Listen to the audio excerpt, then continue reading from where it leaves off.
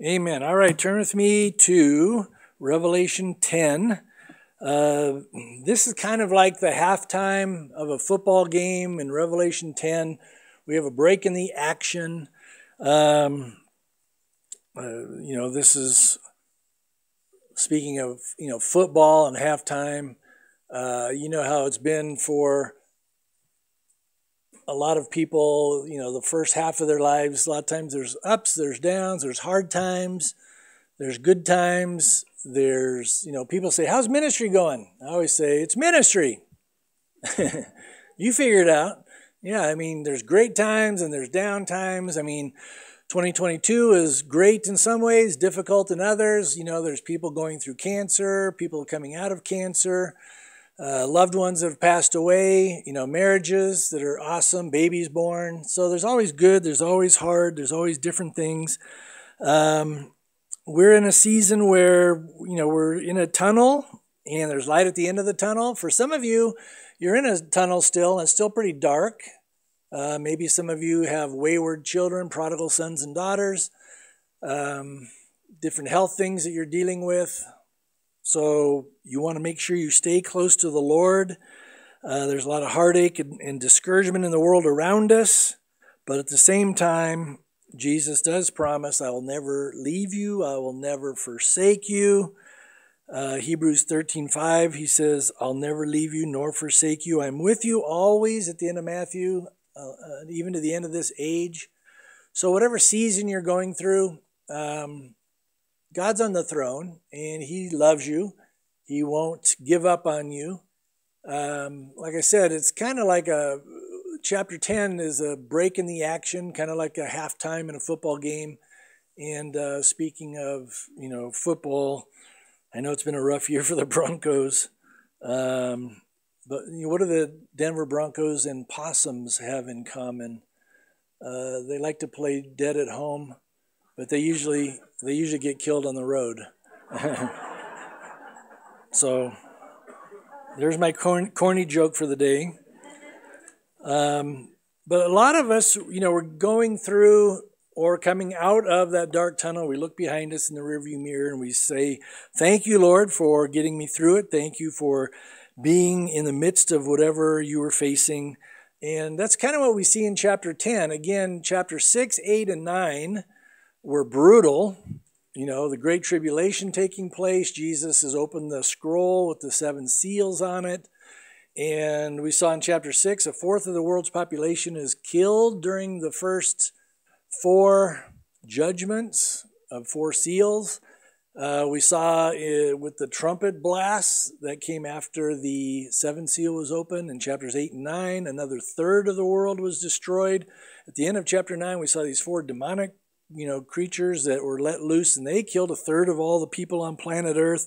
So this is a very, very dark time in the book of Revelation, but this is, again, a break in the action. It's kind of a light at the end of the tunnel. Here in chapter 10, Jesus gives us a reminder that everything is in control, everything is on schedule.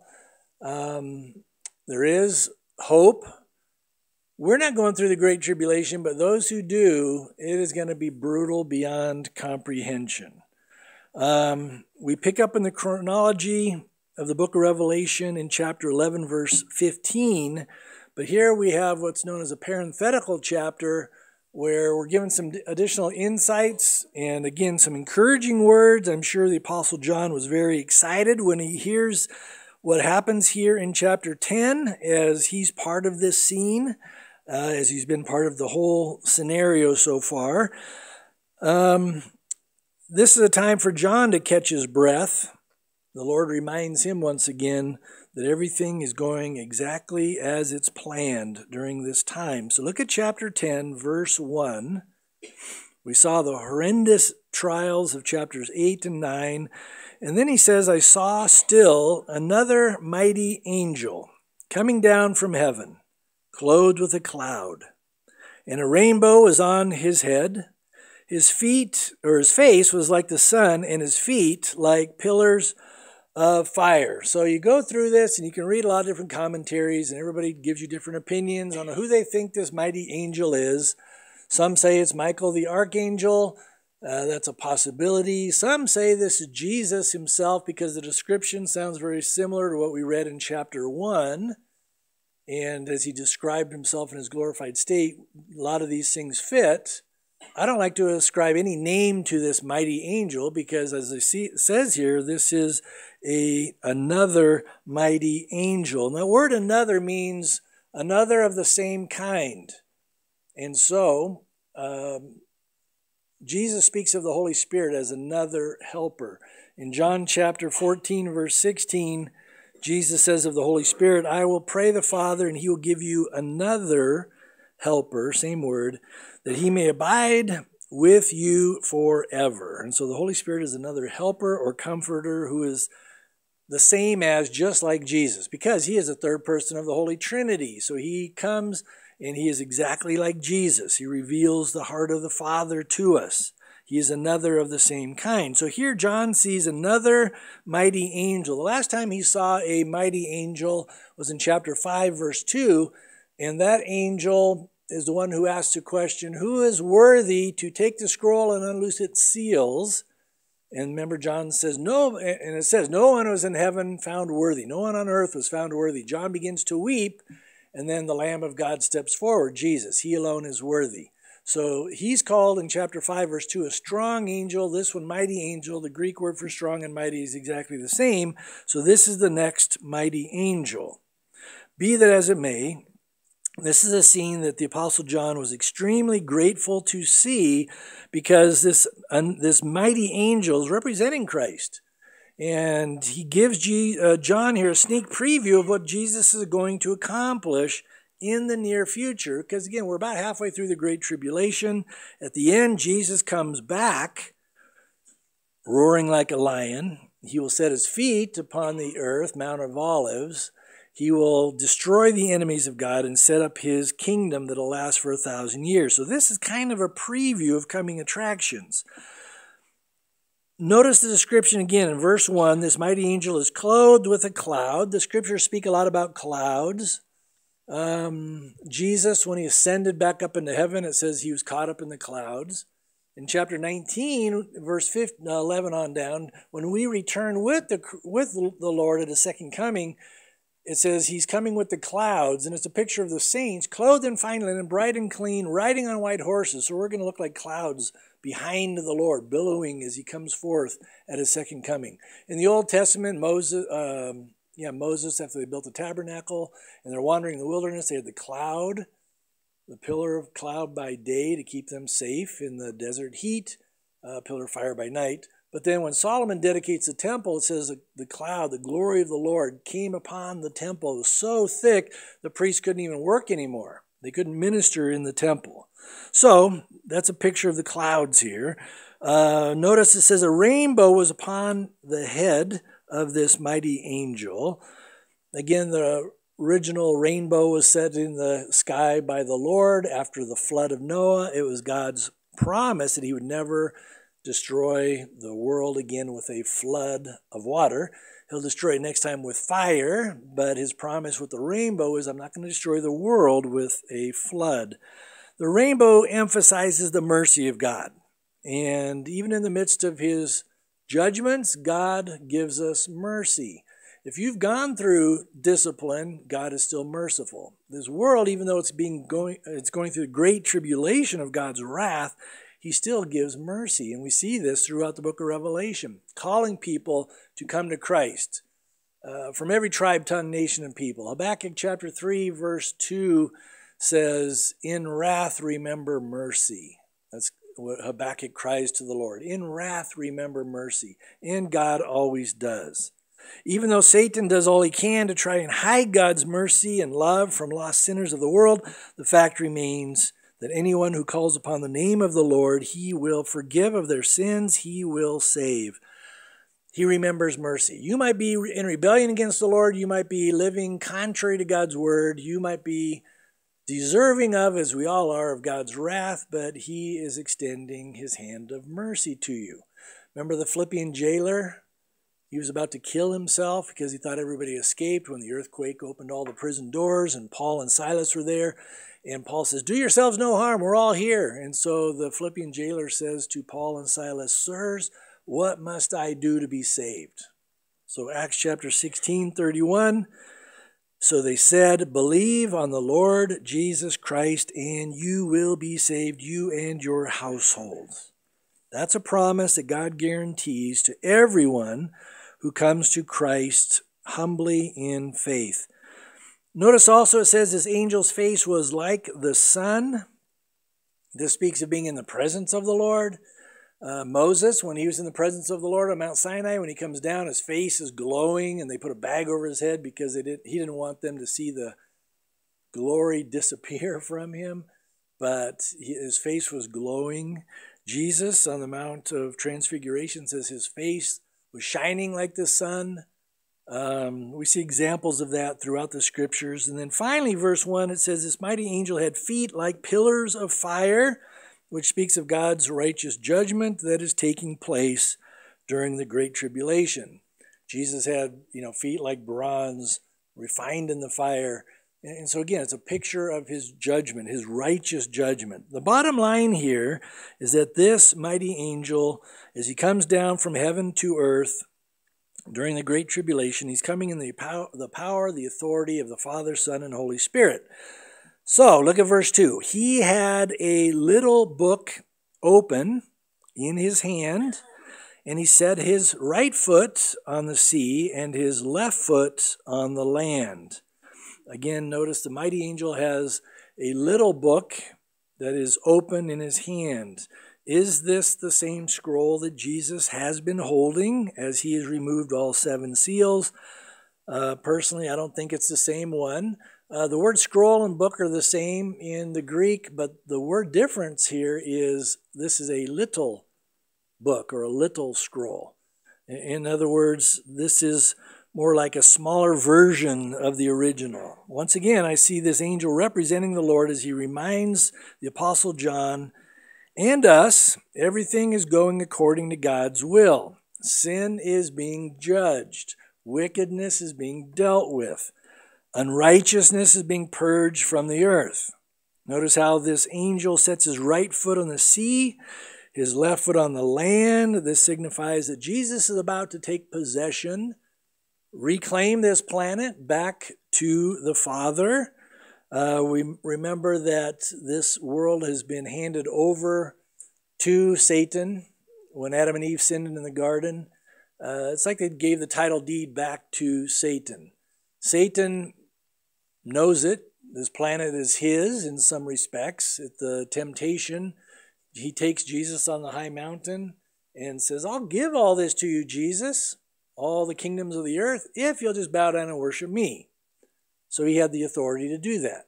Jesus refused to do that, obviously, but this is where he's reclaiming planet Earth back to himself. Wherever he puts his foot, his feet, dry land, on the sea, he's reclaiming this back to the Father. Now, Psalm 95, it's a wonderful worship song. It says in Psalm 95, verse 3, "For the Lord is the great God and the great King above all gods.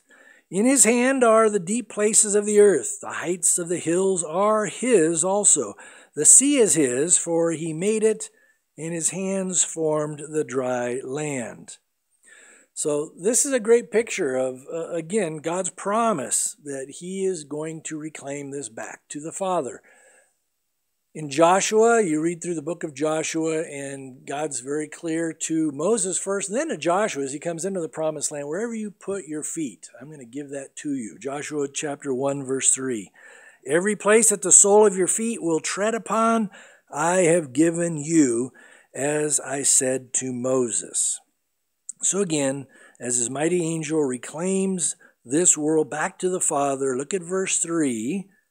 "He cried with a loud voice, as when a lion roars. When he cried out, 7 thunders uttered their voices." Now, what did they say? That's usually the first question people ask. "And when the 7 thunders uttered their voices, I was about to write, But I heard a voice from heaven saying to me, seal up the things which the seven thunders uttered, and do not write them.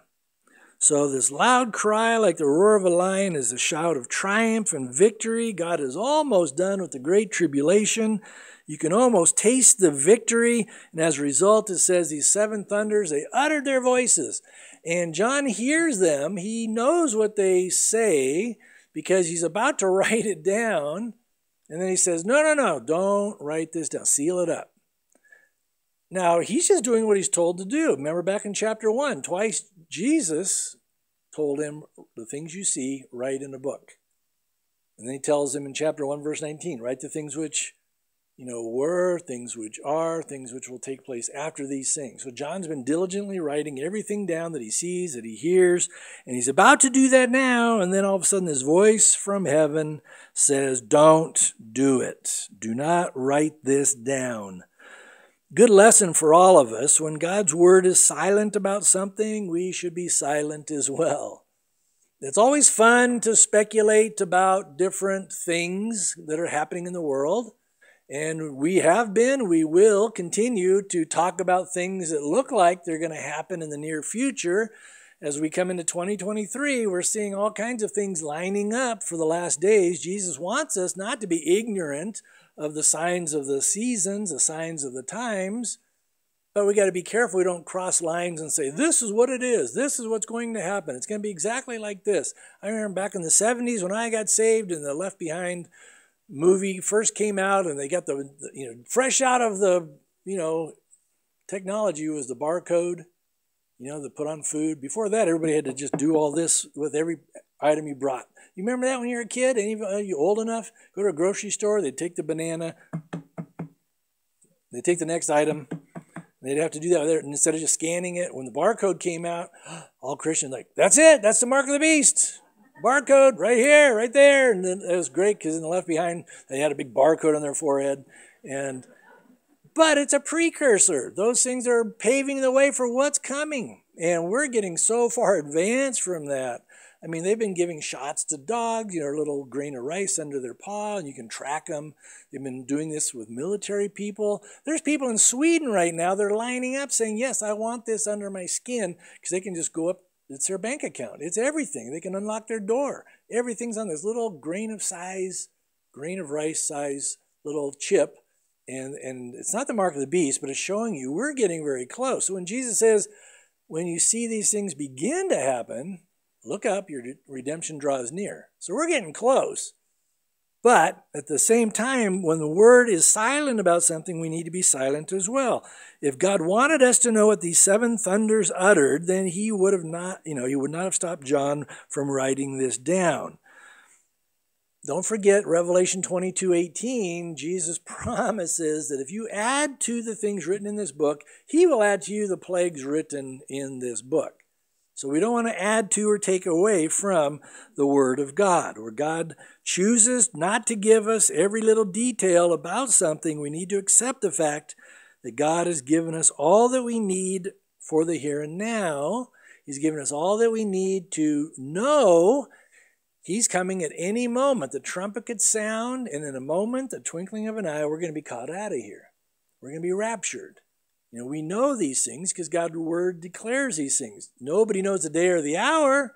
So back in 1988, when they came out with the book, 88 Reasons for 1988 to be the year of the rapture, that was wrong. There's people, you can Google it, there's people that have said, I know what the seven thunders said. God revealed it to me. No, he didn't. Don't believe it. Where he's silent, we got to stay silent. Be careful about these things. God has given us all things pertaining to life and godly living here and now. That's what Peter says. Paul tells us this in Ephesians chapter 1, verse 3. Blessed be the God and Father of our Lord Jesus Christ, who has blessed us with every spiritual blessing in the heavenly places in Christ. In other words, God has not shortchanged us in any way. We would all be blessed to a greater degree if we would read through, and here's a good New Year's resolution, read through God's Word starting today. Start reading through it. Spend time in the Word of God. I think we still have in the foyer those little cards. You want to find them? Are they out there on the table? If you can find them, Paige, stick them out there, because there's a little, you go through the Bible in a year, and Calvary Chapel put these out years ago. We usually, I forgot, but we usually stick them out there on New Year's Day or right before, and you can actually read through the Word. And it's so important to spend time studying and reading the Scriptures that God has given us, rather than spending all of our time speculating about what might happen. This possibly could happen. It's okay to do that, but don't neglect the Word of God. We need to feed upon the Word of God. This is how we're made healthy and strong and grow in our relationship with the Lord.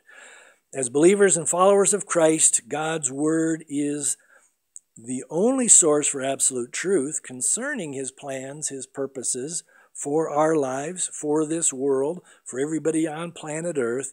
And it's only within God's Word that we discover all the promises that He's given us. Like He'll never leave us or forsake us. I'm with you always. That in this world you'll have tribulation. Do you have that on your fridge yet? Probably not. Well, anyway. What did these seven thunders say? I have no idea. So don't ask me.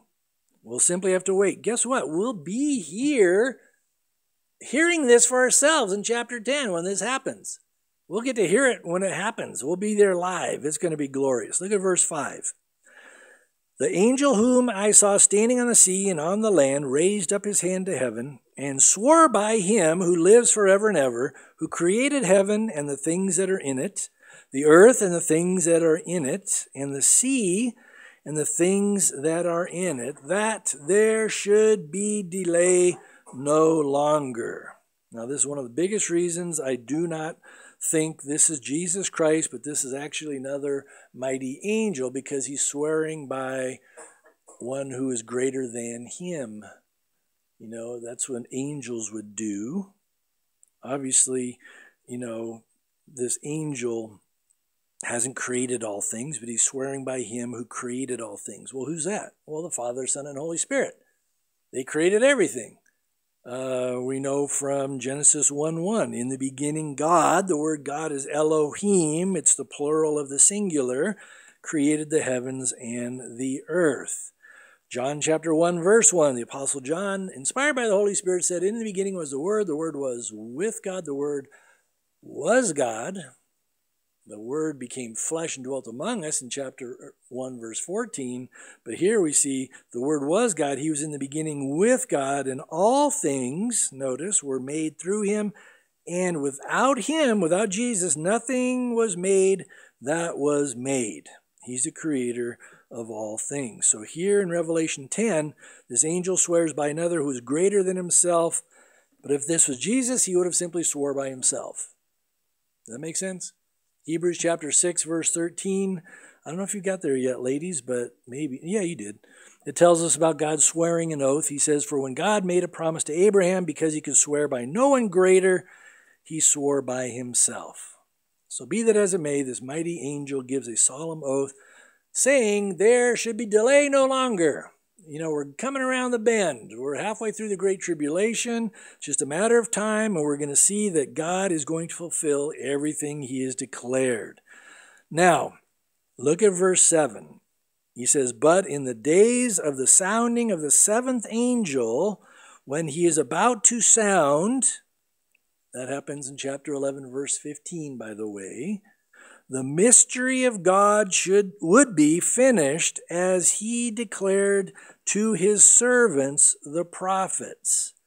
Now, what's the mystery of God that's about to be declared? Well, that's what the Old Testament prophets spoke of many, many times. It's about the kingdom of God being set up here on planet Earth. That's what it refers to, the mystery of God here. How many times have you prayed the Lord's Prayer?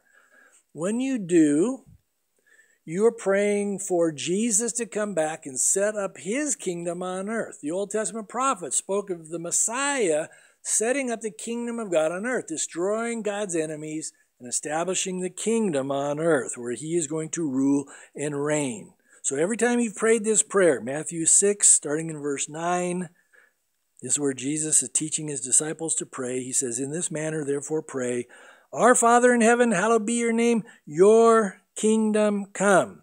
Your will be done on earth as it is in heaven.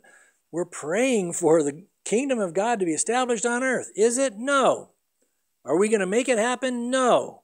When's it going to happen? When Jesus comes back to earth and establishes his kingdom. When you get into these teachings of amillennialism, they say, oh, there's no kingdom age. Or they'll say, we're living in the kingdom age. I'm really disappointed. If this is the kingdom age, I'm really disappointed. The lame are not leaping like the deer. The blind of the eyes aren't being opened. Jesus gave us a taste when he was here for about 3.5 years, when he opened blind eyes. And he says, the kingdom of God is among you. Why? Because the king was here, but he's not here right now. When he comes back, then he will establish the kingdom of God on earth.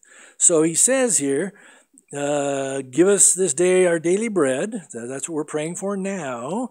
We're also praying, that his kingdom would come. Forgive us our debts as we forgive our debtors. And do not lead us into temptation, but deliver us from the evil one. This is one of the reasons I know we're not in the kingdom age, because the evil one is still very much present. During the kingdom age, Satan is locked away. We'll see this in chapter 20. He's locked into the abyss for 1,000 years. He's not going to be part of the kingdom age. He's still part of this age, very much so. So lead us not into temptation, but deliver us from the evil one. For yours is the kingdom and the power and the glory forever. Amen. But that desire to see God's kingdom established on earth by the Messiah himself is one of the main themes of the Old Testament, but it's also the reason why most of his Jewish brethren rejected him when he came the first time 2,000 years ago. They were expecting Jesus to come and kick out their enemies. At the time, the Roman Empire. They expected their Messiah to come and set up the kingdom of God here and now.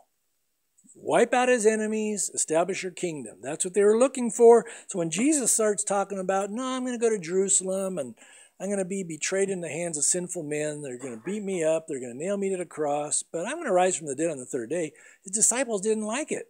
They didn't believe him. And many of his disciples walked away from him. They did not realize that these same Old Testament prophets spoke of the Messiah being beaten and tortured and nailed to the cross. I read about that in Isaiah 53. You get a clear picture in Psalm 22 where the Lamb of God would be slain for our sins. So when Jesus shows up and he starts talking about his impending death, it didn't make any sense to these first century Jewish people. I mean, after Jesus rose from the grave and was about to send back up into heaven, they're still questioning, what are you doing? Are you going to set up the kingdom now? But they fail to realize, like many people today, that the primary reason he came 2,000 years ago was not to wipe out the enemies of the Jews, but it was to wipe out the worst enemy over all of mankind, which is what? Sin. He came to deal with our sin. The worst enemy of all, because our sin leads to death. Death without Jesus leads to eternal separation in the lake of fire. So that's why he came, to die and shed his blood so that nobody would have to go there. Obviously, broad is a road that leads to eternal damnation. But Jesus came to defeat sin that causes death, that causes separation. And so for everyone who believes in Christ, everybody who receives him by faith, he will change you. He will make you a new creation. He will declare you forgiven, clean, holy, righteous, because now you're not in yourself as a sinner. Now you're in Christ as a new believer, a new creation, a saint. A saint who still sins, but you're saint in God's eyes. How awesome is that? But the fact remains, Jesus Christ is going to establish his kingdom on earth. But the only reason he has not done that yet is because there's still multitudes of people that need to hear the good news. There's still multitudes of people that need to get saved. They need to become part of the spiritual kingdom of God, which is still being built up today. You become part of the body of Christ, the bride of Christ. That is why we're still here. And for the last 2,000 years, everybody who has become followers of Jesus, he has given each and every one of us a special mission. And it's simply, and this is the only reason we're still here. If he was done with us, we'd be out of here, but he's not. We're still here because he wants each one of us to be light and salt to those around us. And we do that in one of two ways. First of all, as Christians, we need to live our lives in such a way that people will see Jesus in us, because he is in us. They need to see his love, his compassion, his righteousness, his truth, his grace, his mercy. We get this from the Lord. He says in John chapter 13, starting in verse 34, "A new commandment I give to you, that you love one another. As I? I don't like that. As I have loved you, that you also love one another. That's impossible. Yeah, it is, but wait. By this, all will know that you are my disciples if you have love for one another." Again, we're to reflect the love of Jesus to the world around us. He said, "Love one another even as I have loved you." Again, I look at that, and it's like in Ephesians 5 where he says, "Husbands, love your wife even as Christ loves the church." I go, oh man, I can't do that. How am I going to love Elizabeth the same way? I mean, think about the way Jesus loves you. Perfectly, unconditionally, righteously, amazingly. And I want to love Elizabeth that way, but in my flesh I can't. So how can we love others, love our spouse, love our kids with the love of Jesus? By letting the love of Jesus fill us up. And this is exactly what we're told in Romans chapter 5, verse 5. "Now hope does not disappoint because," notice, "the love of God has been poured out in our hearts by the Holy Spirit who was given to us." And so literally, we are without excuse as Christians not to love others around us with the love of Jesus. But we often do or don't love them because of the fact we're still in these bodies of flesh. And in this body of flesh, I can still grieve the Holy Spirit. I can still quench the Holy Spirit, and I do. You start thinking wrongly, you start doing wrongly, whatever, we can quench and grieve the Holy Spirit. And if we allow a root of bitterness or hatred, "I don't like those people, they voted this way, or they did that." Jesus still loves them because he died for them. "They look this way, I don't like them," no, it doesn't matter. Jesus died for them. And if we just set our minds on earthly things instead of looking to Jesus, we will grieve the Holy Spirit. The simple solution for all Christians who find, maybe a root of bitterness or anger, and it's happened to me plenty of times, what we need to do is humble ourselves and go to Jesus and confess our sin. 1 John 1:9, "If we confess our sins, he is faithful and just to forgive us" of what? Our sins, and to cleanse who? Us from all unrighteousness. John is writing that about himself. It's not just once, I confessed when I got saved, now I never need to do it again. Now we repent. Means we change our mind when we do something wrong. We change our mind and start doing it God's way again. It doesn't mean you're getting resaved. It just means you're maintaining a good relationship with the Lord. It has nothing to do with your salvation. You just want to have a good relationship with the Lord. So we confess, means agree with God. Oh man, I've been looking at these people wrong, Lord. I've been judging them. I've been sizing them up. I've been putting them in this camp instead of just giving them Jesus. That's all we can do. We need to continue to do that so that they might taste and see that the Lord is good, because that's when the rivers of living water start to flow from our lives and they can become refreshed by us. If we walk in the flesh as Christians and just start beating other people down, running around with our signs, "You're going to hell, you wicked sinner." We want to do that, right? But if we do, all we're going to do is drive people further away. We come alongside of them. You speak the truth. Jude, it tells us at the end of Jude's book, on some save with compassion, on others with fear. I would always encourage you, use compassion, mercy, love first when you approach somebody and they need to hear about Jesus. And then if they cuss you out and get mean and nasty, then put the fear of God into them. Okay, you can reject the Lord. You're not rejecting me. You're rejecting Jesus. The end result of that, if you continue, is a lake of fire. Some with fear. Some people get saved when they hear about there is a judgment to come. Most of the time, they just need to hear the grace and goodness of God, and Jesus loves them. He died for their sins. But if they don't think they're a sinner, put a little fear of God into their hearts. Nothing wrong with that. So we want to represent the Lord by walking in the Spirit, not in the flesh. The second way we reflect the love and goodness of God to this lost and dying world is to be a witness of Christ, for Christ. And again, we do that with our actions, with our words, but also with the gospel. You can't get around the fact people need to hear the gospel. Romans chapter 1, verse 16 says, I am not ashamed of the gospel of Christ, for it is the power of God unto salvation to everyone who believes. I'll get back to that in a moment because nobody's in the same. Oh, there we go. Okay, go back before that, though. When we look at the disciples, they were still wondering about Jesus setting up his kingdom then. They were getting distracted, like we can get distracted.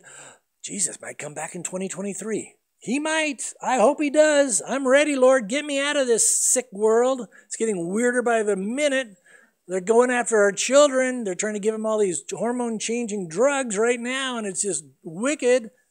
80% of all who go through the trans phase, they do the whole transition thing, 80% within 15 years say, I wish I never would have done that. And yet we're pushing kids into this. You're not really a boy. I think you're a girl. So here, take these drugs. It'll change you. And then we'll start cutting things off. I mean, this is wicked what we're seeing. Why are people doing this to children? Because they don't believe in God. Because one of the things, if you think you're God, then you can decide who lives and who dies. This is why abortion is such a big deal to those who are not saved. They want to play God. If there is no God who created us after his own image and likeness, then that's just a blob in your belly. You need to cut it out, get rid of it. Because they think they know best because they think they're God. We're God. We're going to change your children into what we want them to be instead of who God created them to be. That's playing God. We're living in wicked times. So let me get back to not being distracted. Because it's easily, we get distracted, but we need to keep the main thing, which is Jesus Christ, and he's coming back for us, and we need to be ready, watching, living for him. A great example, the early disciples being distracted. Remember, Jesus died, he rose from the dead, he's appearing to them over a 40-day period, and then he's about to ascend up into heaven. And the very last conversation they have is, are you now going to set up the kingdom of God on earth? That's what they wanted. Well, I don't blame them. That's what I want. But this is what we read, Acts 1, verse 6. Therefore, when they had come together, they asked him, saying, Lord, will you at this time restore the kingdom to Israel? And he said to them, it is not for you to know times and seasons which the Father has put in his own authority, but you shall receive power when the Holy Spirit has come upon you.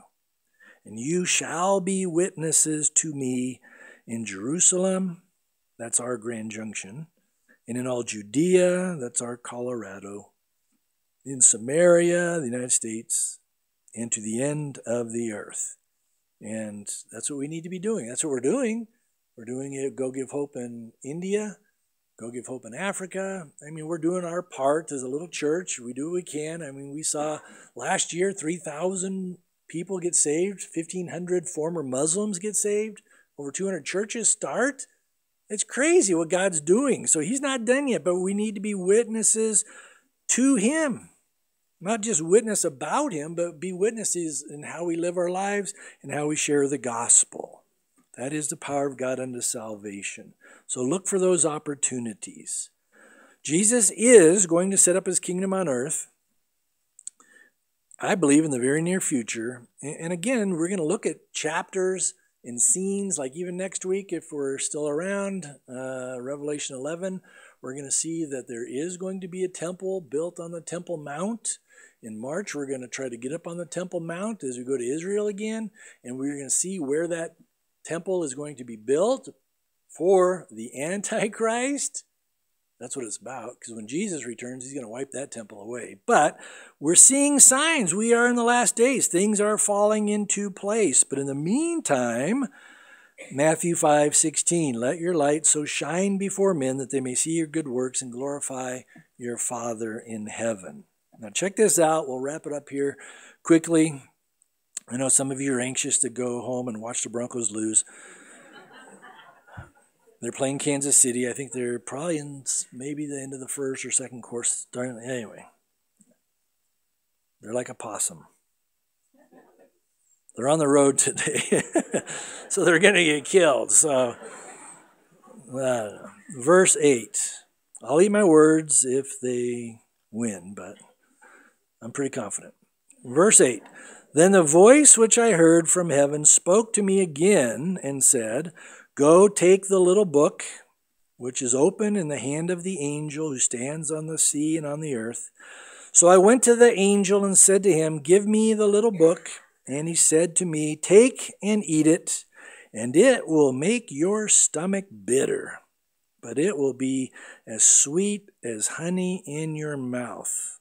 If you went to a restaurant and they told you that, I don't think you'd want to stay. Probably not. But then I took the little book out of the angel's hand and ate it, and it was as sweet as honey in my mouth.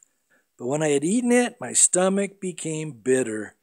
And he said to me, you must prophesy again about many peoples, nations, tongues, and kings. And that's the rest of the book, the rest of the prophecies in Revelation. But aren't these strange orders? Take this little book, this scroll. When I look at a scroll, I'm reminded of a burrito. My favorite food has always been Mexican food. I love burritos. Usually when I try a new Mexican restaurant, I always have to have the burrito because that's my measurement stick. Big burrito. But, I mean, can you imagine? It's like take this little burrito and eat it. So I'm thinking burrito, yeah, I'm going to put a little salsa on there, a little guacamole. I should have checked the date on the sour cream because it was off.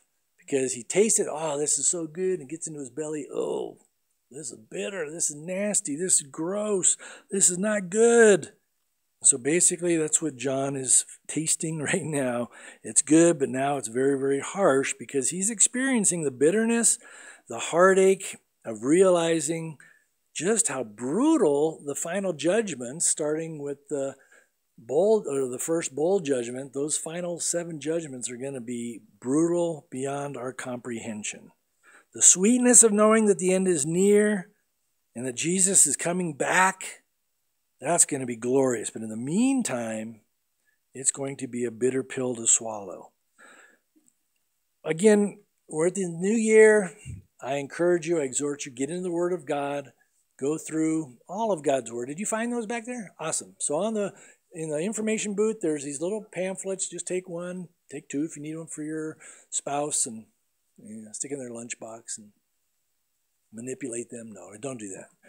It never works. But it takes you through all the scriptures throughout the year. Just a little outline that helps you get through the Bible in a year. I encourage you because as you go through the whole counsel of God's Word, from Genesis to Revelation period, there are many wonderful promises you're going to read. There are many difficult things you're going to read about. There are many warnings of discipline. There's many corrections. There's trials and tribulations, promises that you don't have on your refrigerator. But that's what Bible study is all about. Reading, and then when you study the Bible rightly, you're assimilating God's Word into your life. Just like John ate this, the words, the prophecies, he assimilated it into his life. As you go through God's Word, you're assimilating it. It becomes part of you. The Holy Spirit will bring a verse to remembrance at just the right moment because it's living, it's powerful, sharper than any two-edged sword. We have great examples of feasting on the Word of God. This is one, Jeremiah 15, verse 16. I'll close with these verses. The prophet wrote, your words were found, and I ate them. And your word was to me the joy and rejoicing of my heart. For I am called by your name, O Lord God of hosts. So Jeremiah, he's down, he's out, he's discouraged. Nobody's getting saved. He wanted to throw in the towel. He gets arrested, thrown in the dungeon. And he's like, I'm just not even going to speak of your word anymore. And then he says it was like a burning in his heart. I got to speak the word of God. I just got to let people know. Psalm 119, 103 says, how sweet are your words to my taste, sweeter than honey to my mouth. Jesus says in Matthew 4:4, but he answered and said, this is when he's coming against Satan, it is written, man shall not live by bread alone, but by every word that proceeds from the mouth of God. Peter calls the word of God what? Milk. Paul calls it meat. And so you've got honey. The word of God is like honey. It's like meat. It's like bread. It's like milk. In other words, feast upon the word of God. It's so important to read and heed and assimilate the word of God into our lives because, once again, only the living, powerful word of God can satisfy, nourish your thirsty soul. You're not going to get it from watching Fox News or, God forbid, CNN. I flip on CNN for about 5 minutes and I can't do this because people say, look at the other side. I don't want to. I look at the other side and it's like, you're a bunch of idiots. What are you doing?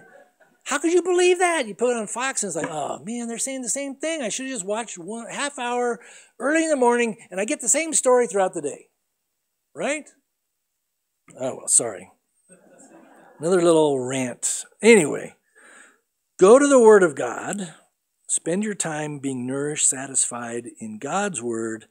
And so like the apostles of old, like the prophets of old, may we feed daily upon the Word of God. Because as we do, that's how our faith grows. And I hear it all the time. I just want to have stronger faith.